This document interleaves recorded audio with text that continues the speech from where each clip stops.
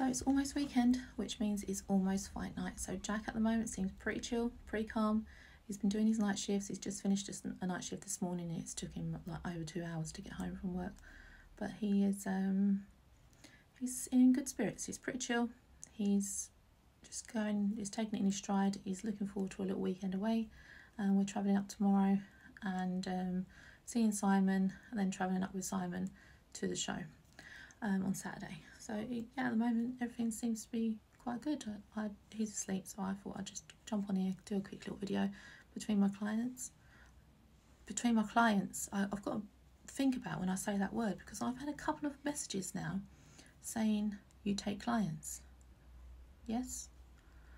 What, are you a working lady? Yeah, I go work.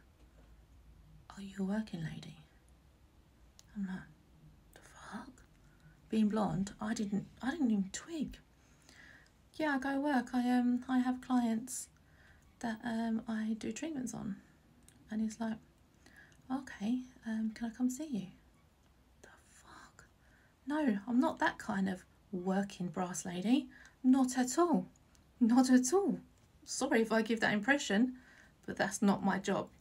My clients are my ladies who I do their beauty therapy on or aesthetics on. I'm not that kind of working lady, just to put it out there. Anyway, going off track, just so you all know that.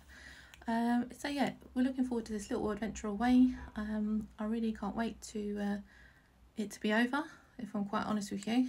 I don't particularly like seeing my husband punched in the face, but I support him, so I'll always be there no matter what. And have you noticed, people, I've not been a bitch today? Are you proud of me? So I'm not letting all these little trolls get to me.